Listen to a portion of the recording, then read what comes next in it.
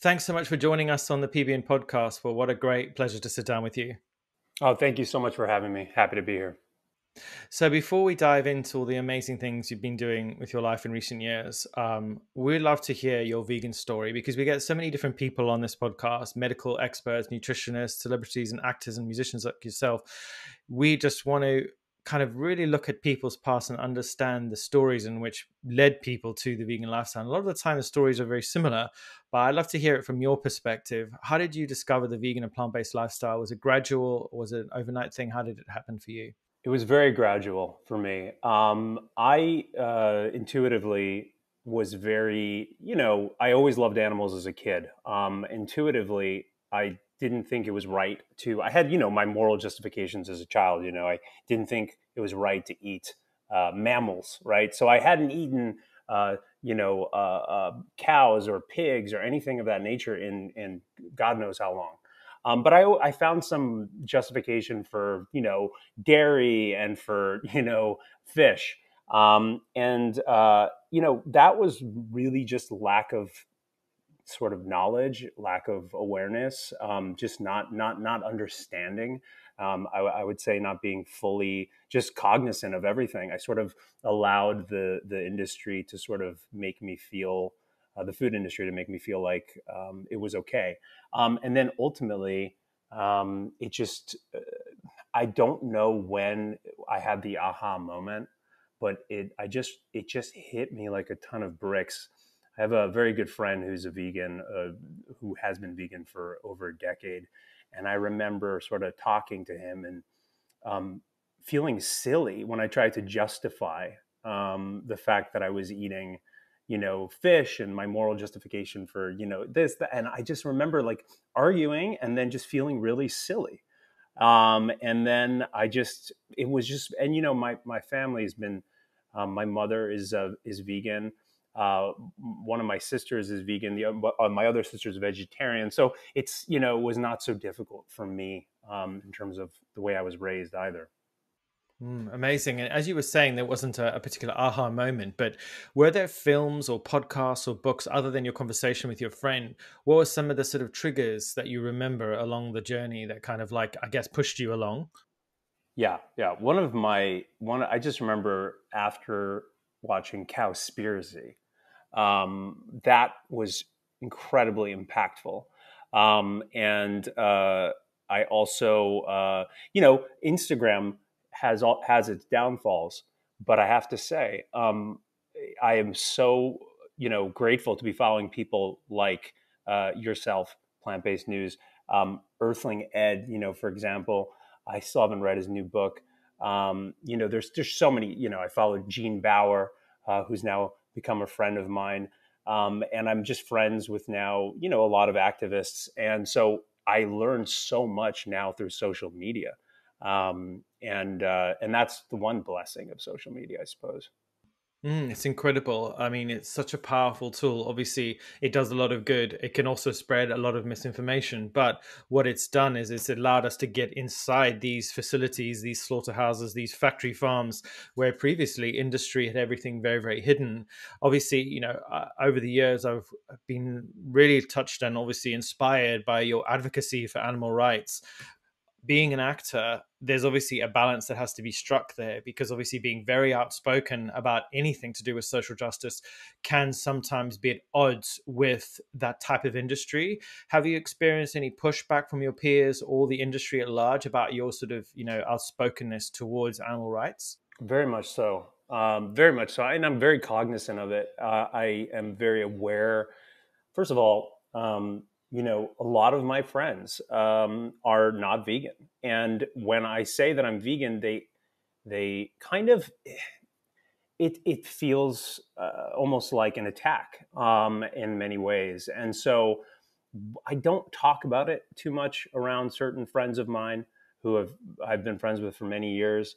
But they all follow me on social media, and I know that it rubs them the wrong way, and I'm very aware of it. Also, frankly speaking, I've gotten calls from unnamed individuals who will say, "Hey, I want to put you up for this campaign, but they won't work with anyone that supports PETA." For example, if it's a fashion label, if you're support PETA, they have some issues with PETA. So, I just want to get your stance on that. And, so and I say, look, I do support PETA. What do you want me to say? I support PETA. I'm not going to pretend to be someone I'm not.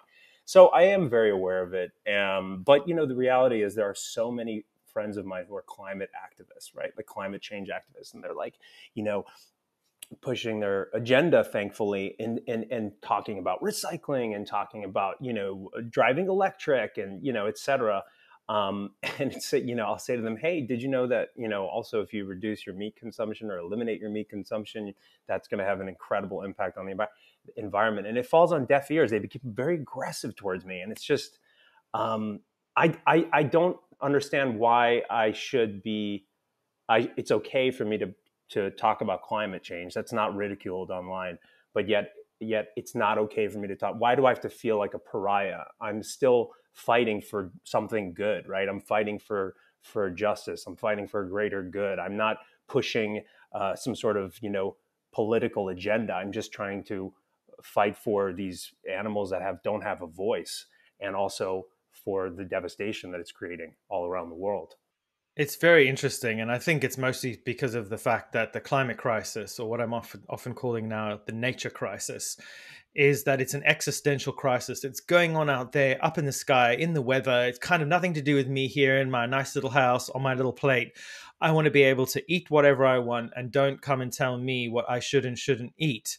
And so veganism, obviously, and plant-based lifestyles encroach on people's personal freedoms, right? And so when we as advocates start to talk about it, people feel threatened. There is this sort of cognitive function that goes on in the brain that when a person feels like their core beliefs are being threatened, human beings actually become more narrow-minded. And it's like a biofeedback. Norepinephrine, this neurotransmitter, actually increases in the brain when a person feels threatened, and they actually go the opposite way. So the more we push, the more people kind of go the other way, and we're hardwired to do this, which is so fascinating. And I always say to people, the best form of advocacy is actually not to push people towards veganism, but to simply show them the way rather than trying to tell them what to do. And obviously, a lot of people who go vegan for the first time, they become very passionate, very determined to tell everyone. And then, of course, people go in the opposite direction. They don't really want to listen.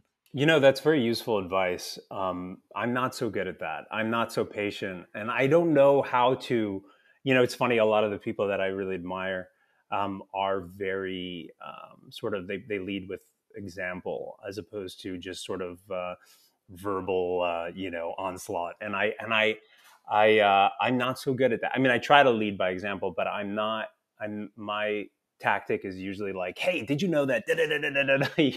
And it never works. So it's actually good for me to hear this from a biological perspective.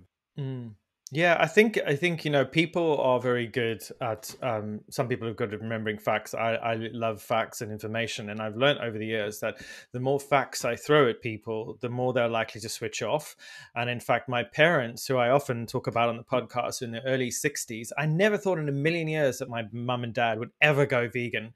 But in the early '60s, 4 years ago, they did Veganuary, and they've been vegan ever since. My dad is the last person on earth. It was like, Trump got into power, Brexit happened, my dad went vegan. It was like I felt like I had slipped into a parallel universe. But that happened because I was patient, and I just sent my dad loads of great recipes, and I kept sending him health information, and I kind of stayed away from the very heavy animal rightsy stuff and the sort of the activist stuff, because I knew it would kind of trigger his kind of behavioral tendencies to go, oh no, I'm not interested in that, so I'm not going to listen. But yeah. I've found that the one thing I found is that we can all, I don't say we can all, but most people can agree that industrialization of a sentient being isn't right. Like, there's a lot of proponents that will say, well, humans are meant to yada yada. And I could always just say, do look at the food system. Look at what's like. Most people, if they're aware of the food system, which a lot of people aren't, because they look, they go to McDonald's and they see a cheeseburger, and they just see a nice picture and food. They don't see the process. And I really believe that if you if people can become more cognizant and educated on the industrialization of these animals, I think that's when people can maybe make the connection. I think a lot of people just don't make that connection. No, absolutely true. On making the connection, though, obviously, going back to being vegan, you obviously, as an actor, playing some well-known roles, especially characters that are not particularly vegan in the sense that they like humans, though humans could do with a few apex predators on this planet. So it's a shame vampires don't actually exist, but. But all jokes aside, like being in the film industry and the movie industry, like how has it been with being vegan? What has it been like being on set? Do people provide vegan food for you? What happens where there's props and things? Do you have to request stuff, or has it been quite difficult with things like leather and animal products and stuff like that? Yeah, I mean, I will say most people are really. I mean, look, I'm in a privileged position where if I'm on a set, I'm not, I'm in a position where people are trying to help me, right? Because the actor is considered, a key part of the production, right? So I'm not necessarily, so I'm in a position where things are pretty easy for me. I mean, I was in Romania shooting a mini series, and they went out of their way to make me a vegan lunch every day, and they were really sweet about it. Obviously, I don't have as much control over certain aspects. For example, there was a dinner scene, and this is a period piece, and there was literally steak in front of me, and it was in front of everyone that was in the scene, and I haven't consumed steak in God knows over, I mean, who knows how long now, well over a decade. In any case, I was really upset because I knew that this was a life that was taken to be used as a prop. But nobody else really saw it. That there was nothing I could do at that point. It was in front of me, and we did the scene. It was actually, I didn't vocalize it, but it was actually a really tough moment for me, honestly. Mm.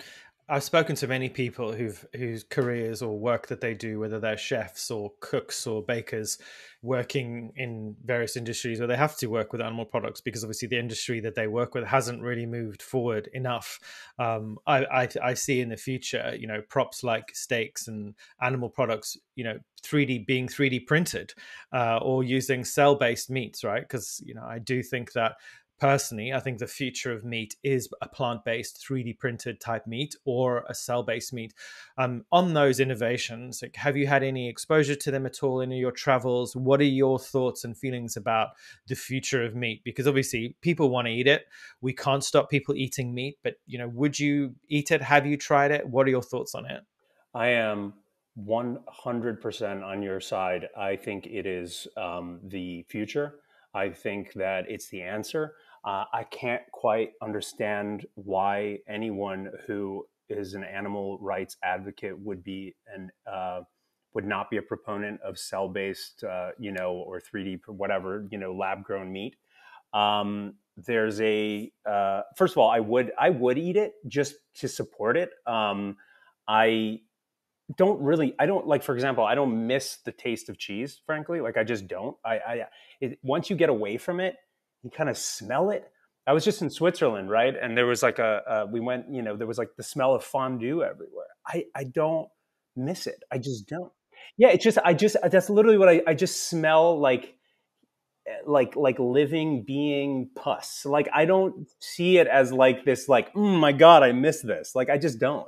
And so, but in any case, so it's not like I'm going to go out of my way to buy, like, cheese that's, because I don't particularly like it. But if I did like it, I would 100,000% support it. And I personally think that it's our responsibility as plant-based advocates or vegan, whatever, to help this industry gain momentum. Because if we're not doing it, then I don't know who else is.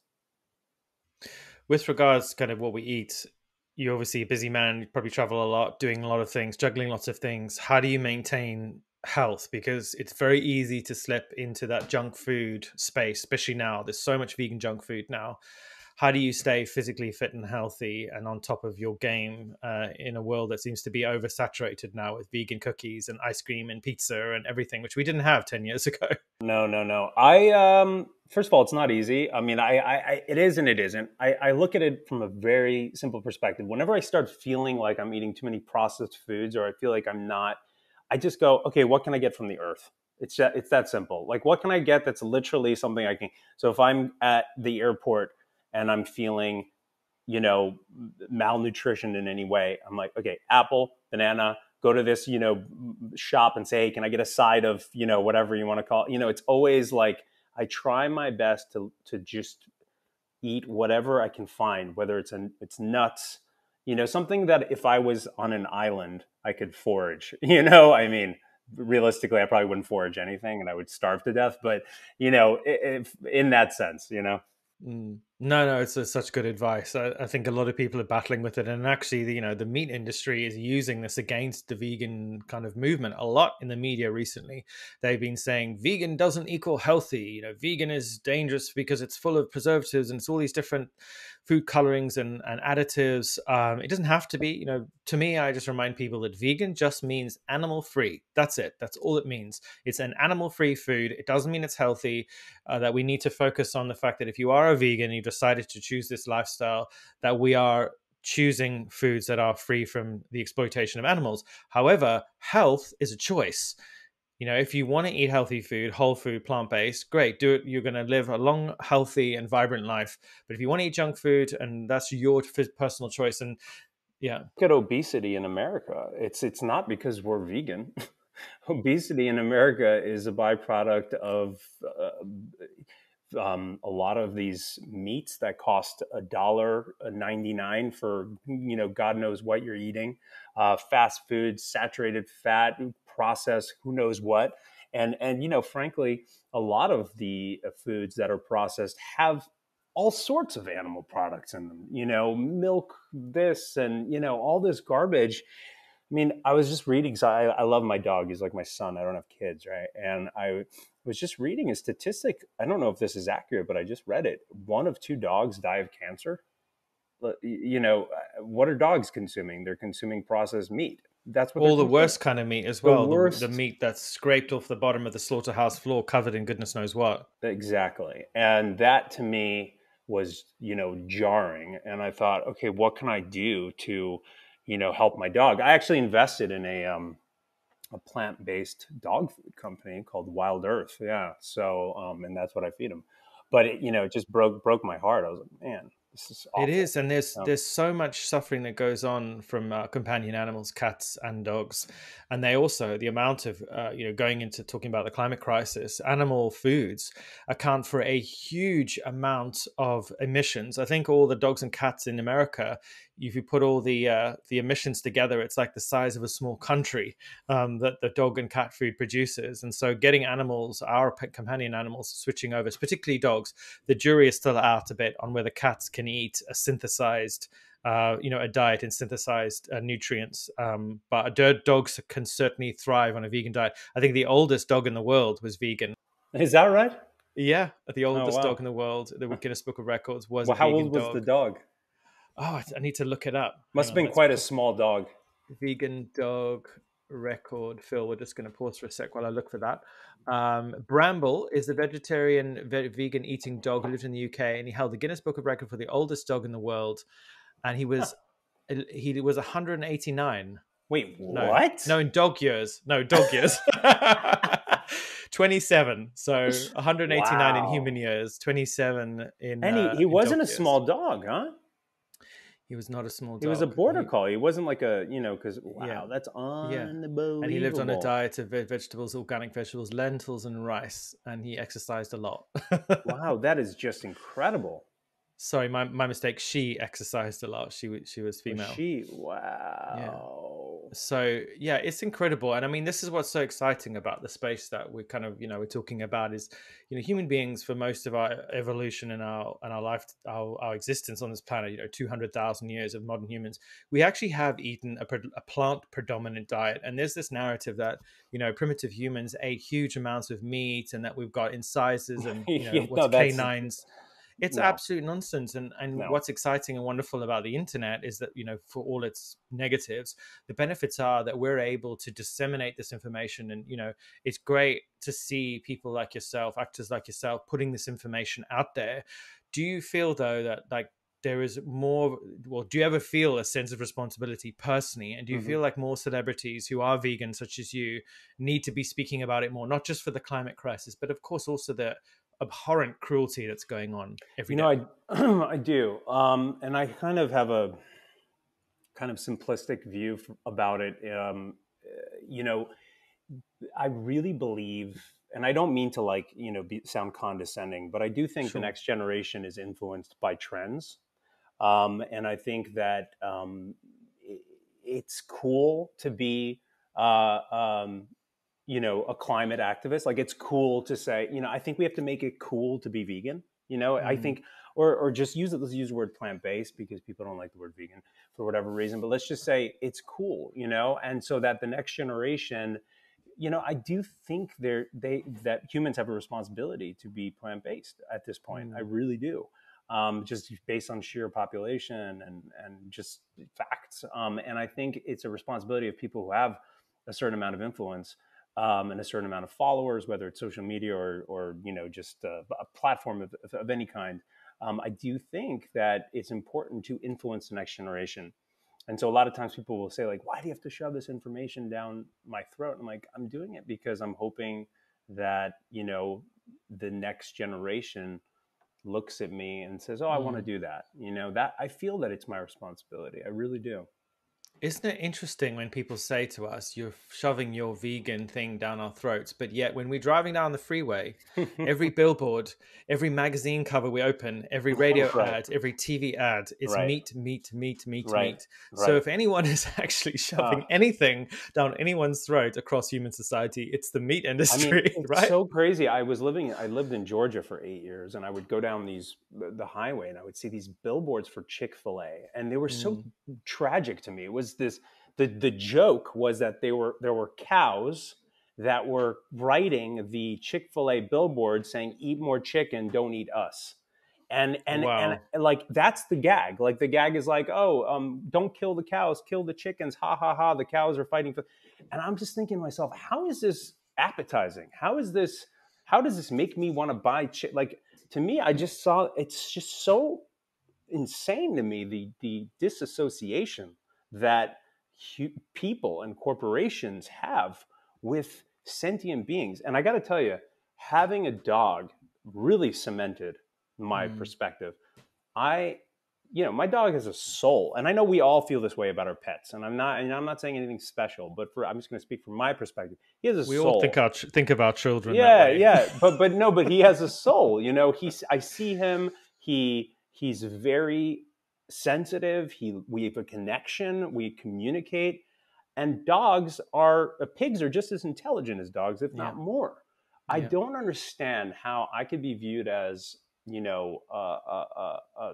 a psychopath if I were to eat a dog, and yet if I were to eat a pig, I'm just a normal guy. And if I say, hey, I don't eat bacon or I don't eat Mm, pig, I'm looked at as a pariah. I mm. don't understand the logic.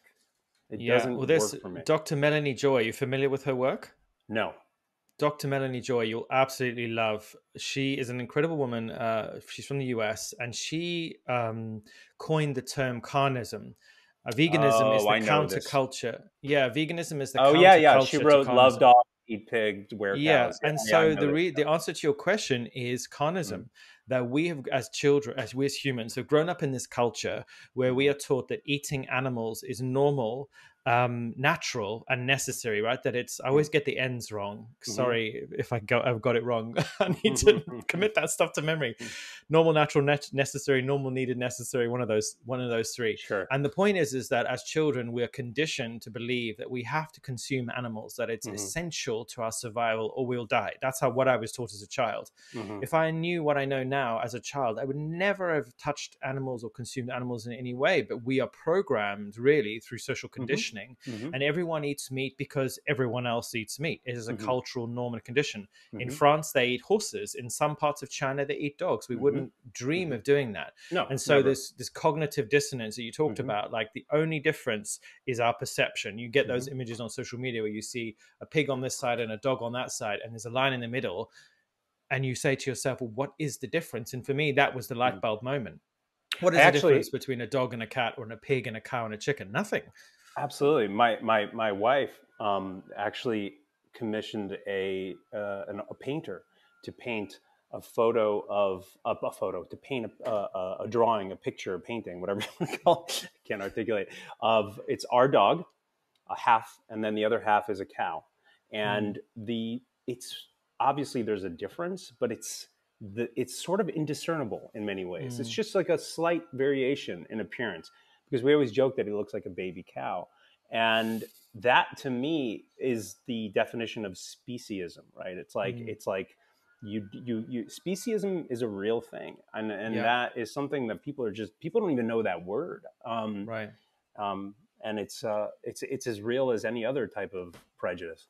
It absolutely is, and I think that for me, the crux of it is that people are not taught to see animals as individuals. They Mhm. don't see animals Right, as persons. Animals right, don't they aren't afforded personhood, right? But what does it right. mean to be a person? To think, to feel, to dream, to sleep, to decide, to be an autonomous being. Animals dream and see the world in all the ways that we do, with all the beautiful colors, some of it much more complex ways than we do. Hmm. You know, cats and dogs dream like we do, pigs dream like we do. They have lungs and kidneys and hearts and blood and hair and eyes and tongues and everything that we do. We are their cousins. I mean, in fact, actually, when you look at the DNA of the mammals on this planet, we all share like so much of the DNA. In fact, we could say that they're our cousins, distant, Absolutely, but they're our absolutely, cousins. absolutely. And isn't it insane when you suddenly realize that as human beings, when we awaken from this kind of carnistic Hmm. dream or Hmm. nightmare, you might Hmm. call it, Hmm. it can be a bit alarming. And so I want to ask, like, when you first started realizing all this stuff, did you have that sort of angry vegan phase? Um, I'm still in it. Okay. It's not. It's. I don't know about you, but it keeps me up at night. I'm still at that phase where I don't. I to be honest with you, I'm sad. I mean, even just Mm, hearing you say, they have lungs and they have hearts and they have hair and they have eyes. I'm sad. I really I think about all of the factories, and I think about the lives that these poor, I mean, if you don't even want to call them lives, they're just in these like cages suffering, and then they're mm. killed, they're tortured and killed. I just It makes me lose faith in humanity, honestly. And I know that Mm. sounds like really dire, and but I it's just appreciate your honesty. yeah, I, yeah. I'm asked this question often. People say to me, Robbie, with all the work that you do and all the videos you see and all the stuff, because we get sent a lot of undercover Well, investigation, how do you remain hopeful and positive? hmm. And I just remind people, as long as there are good people in this world who love animals and want to build meaningful care with animals, and to build a world where we share this planet with all the other earthlings, there's always going to be hope. And I think we are unfortunately going through a very dark phase in our evolution as a species. Again, another thing I talk about a lot on this podcast is I personally believe humans should be reclassified as an invasive parasitic species, I because completely we agree. are. Well, we're the we, only, if you kind of look at the Earth, right, from like a let's say we're in outer space and we're looking at Earth, we're really the only species that is a cancer on the Earth, and we're destroying it. mm, mhm, And I agree with you. I know that sounds so, dark. it really does, but really, I mean, we're the only species that is kind of going against nature. We is, but we also have the possibility and the power and the creativity to completely turn things around and transform things. 100%. And That's what's so frustrating, right? We have all this exactly. potential. The technology, the all the information, we have the free will. We can really turn this around just like that, Mm, which is the part that frustrates me the most, I think. mm. Some of the ways in which we can turn things around is with influence. And over the years, you've engaged with some celebrities about the plant-based diets. You've responded to the likes of like Cardi B. Engaged with the likes of Vice President Kamala Harris. Have Mm. any of these people come back to you? Has there been any kind of like back and forth? Have you had any sort of high-profile celebrities talk to you about being vegan or plant-based? Um, I have interacted a little bit with Cory Booker's campaign. I know Cory's a vegan, and he introduced an act that I think is very important. I know him and I believe Elizabeth Warren are really trying to eliminate factory farming, Mm. which would be incredible. So I've interacted a little bit with them. Trying to think here. Yeah, Cardi B. That was just, I wasn't expecting a response. I just sort of, I saw, I don't know why. I don't know. Oh, I think I saw it because I was on Twitter and I saw maybe on Plant Based News or something, someone tweeted like Cardi B, and I was like, oh, I'll respond to her. Goodness. I'm sure I have. And I honestly just don't. Oh, I mean, there's individuals that'll go unnamed, but there's people that, I've prolific athletes who I have, sort of shown game changers to, for example, and they're like, Mm. they've changed their lifestyle, but I'm not sure they're public about it, so I won't out Sure. them. But things like that. Yeah. Come out of the vegan closet. Yeah, exactly. Well, because I think they don't want, in the Sure. event that they don't stick to it, they Yeah. don't want to come out and then Right. look hypocritical. So that's a really interesting point as well. So one of my questions is about accountability. Veganism is a lifestyle. It's a philosophy. It's not a religion, even though some Mm-hmm. people like to call us heretics and all these other names.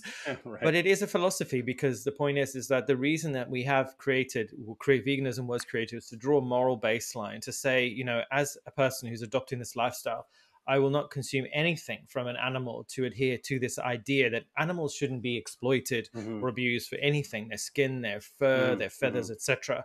But there is a narrative out there that pushes this idea of part-time veganism, or I'll be Mm-hmm. vegan occasionally. Personally, I think that part-time veganism is just vegetarianism or Mm-hmm. omnivorous eating, right? Or Mm-hmm. flexitarianism or reducitarianism. How Mm-hmm. important do you think it is to try to preserve the meaning so that it doesn't get watered down or co-opted and Mm-hmm. then end up losing all its meaning completely? Mm-hmm. Mm-hmm. Yeah, it's a tricky one because I also want to. I mean, and there's different, I'm sure, philosophies and approaches to this, but I also would like to give people the opportunity to reduce, right, or to be, perhaps, some people are gradual. Some people don't quit smoking immediately. They need to have some, Nicorette, or I don't know, whatever. They need to smoke one cigarette a week, and so I want people to start. I don't want people to feel like they have to. Of course, it would be great if everyone could just say, okay, boom, I'm going vegan. There's no need for this. Great. But I also want people to understand that, they can take it slowly, I guess. And I know that sounds like a little bit like I'm not trying to diminish. Of course, veganism is veganism, but Mm, I also want to welcome people with open arms, mhm. because we have to. And so, Absolutely. I think it's a tricky question. Yeah, it really is. I think it's, for a lot of people, it isn't easy. Some people adopt the lifestyle just like that and they Hmm. pick it up, they watch a film, and the next minute they're done. Yeah. But not everyone can afford to shop in Whole Foods. Not everyone can afford to buy all the Hmm. fancy vegan meat products. Hmm. And sometimes in some parts of the US, there's what we call, food racism or food deserts, where Hmm. people have, due to various things like redlining, people don't have access to fresh produce, Hmm. and so the only thing available to them often is very heavily processed, pre-packaged foods, Absolutely. and it can be very difficult to Oh switch yeah. to a plant predominant diet. I'm about to go do a project in Louisiana, but deep Louisiana, and I've actually shot something there before, and I got to tell you, I had to drive like 15 miles to go to this one store that had fresh some. I'm not saying Louisiana's all like. I'm just saying it could be any Sure. state, could be where I'm from in the middle of any state in America has somewhere where there's this sort of area where it's sort of like processed meat is really the easiest and most economic, affordable food. And it was tough. And I got to tell you, if I didn't have that extra time, that extra money, and whatever, it would have been a little bit tough for me to have a healthy vegan lifestyle. Of course, I could have Mm. eaten potato chips all day, but that's not going to work. There's a fantastic film called They're Trying to Kill Us. And listeners, if you haven't watched it, please do check it out. It's by an amazing vegan advocate called John Lewis. And this film goes into a lot of detail about these issues and about how many parts in the US, and it's particularly bad in the US, where access to fresh produce often is inaccessible, but often by design, they believe, because of the way the system is built, the food system is built. People who are sick or people who are eating processed foods, and I think a lot of people who've watched What the Health drew the parallels between the meat industry, so the animal agriculture industries, and the pharmaceutical industries, and that many of the people who are at the top of both of these kind of megaliths of organizations and industries, they all know each other and they're all in bed together. And when people who are sick and unwell, they're having to rely on huge amounts of medications for their obesity, their type 2 diabetes, their heart disease, and the Mm, list goes on and on. mm, They're also eating the foods that are causing these illnesses that are essentially maintaining the status quo for wow. multi-billion pound pharmaceutical industries. Now, of course, I don't want to push a narrative that big pharma are this and big pharma that.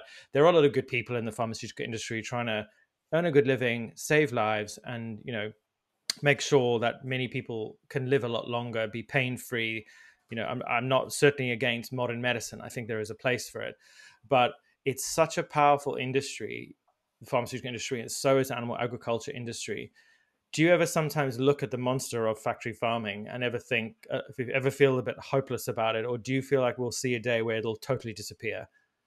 Um, Gosh, I don't know. I mean, the question, unfortunately, it's funny. I always think technology emerges from necessity, Mm, or profit.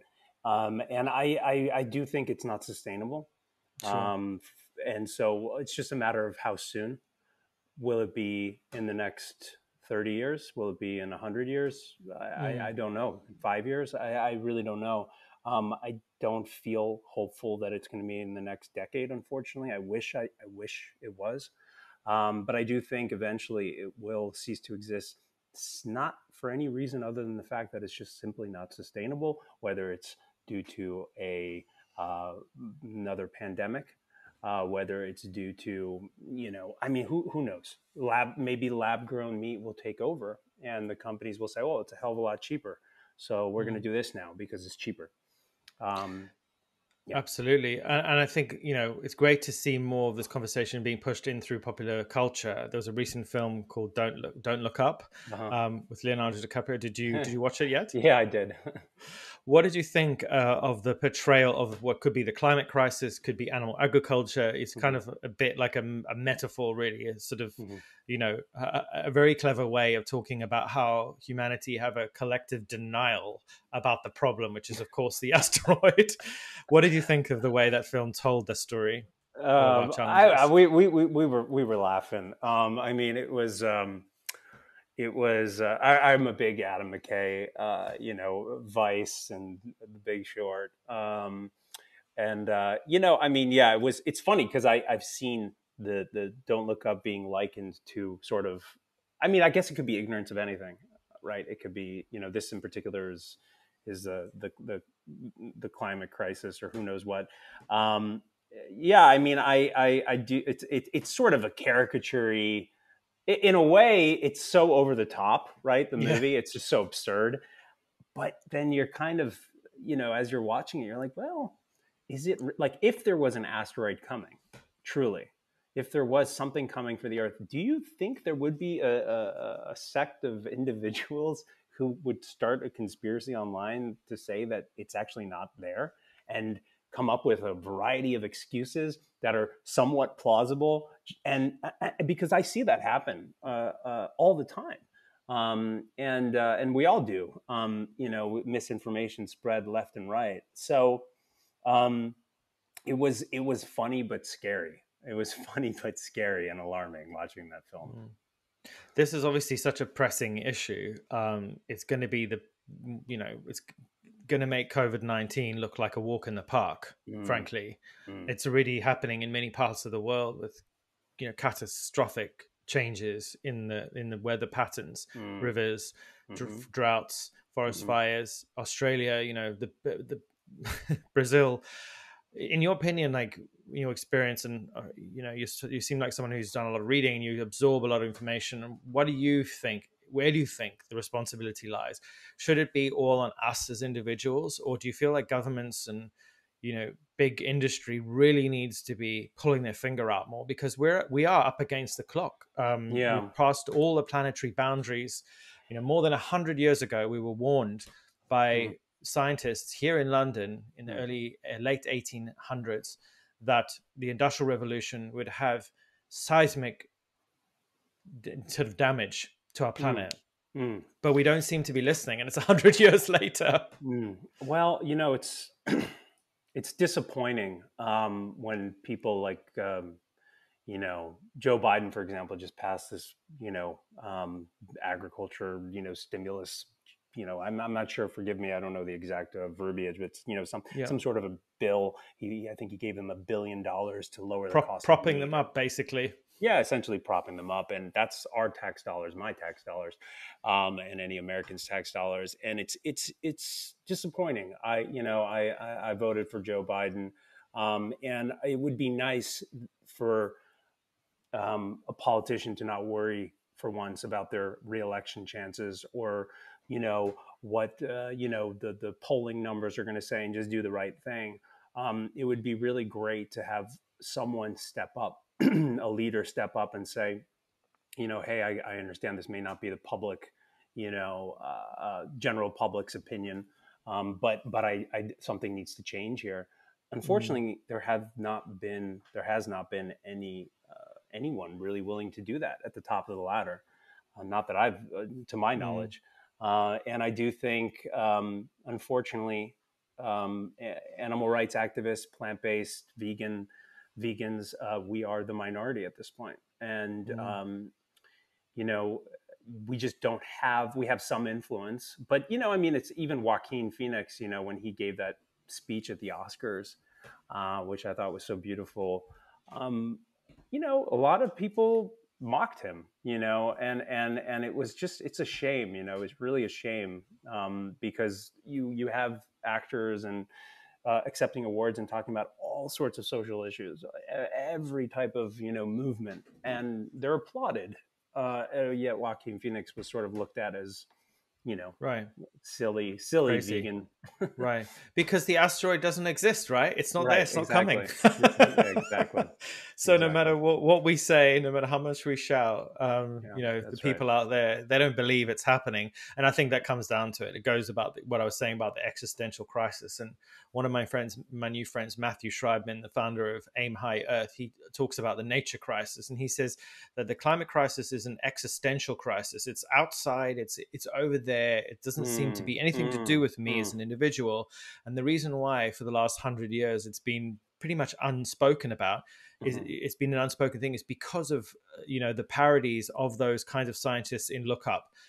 Not media trained, they're not mm, science communicators, they don't know mm. how to communicate the problem, and so for more than a century the problem hasn't been effectively communicated to the public, and industry has Interesting. been so powerful at being able to disrupt the conventional narrative in their favor, so that the narrative around money and wealth towards oil and gas and fracking and all these kind of things has always been in their favor, because they've held all the power and all the screens and all the kind of airwaves really in every Interesting. way really for the last 100 years. And Sure. so This has Sure. been the problem. And now with social media in the last decade, the message, people like Greta Thunberg, the message is finally getting through because young people, with their abilities to use technology and to Sure. create pervasive, evocative messages, are finally getting through to people. But the big question is it too late? You know, Mm, there's a great documentary on Netflix called Breaking Boundaries with David Attenborough,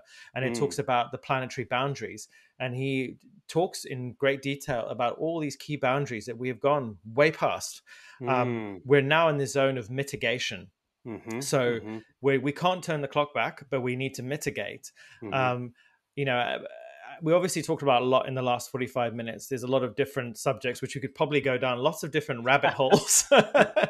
Yeah. And an hour is not enough with you. And I'd love to Likewise. hopefully do an episode 2 at some point in the future with I you. would love that. Yeah.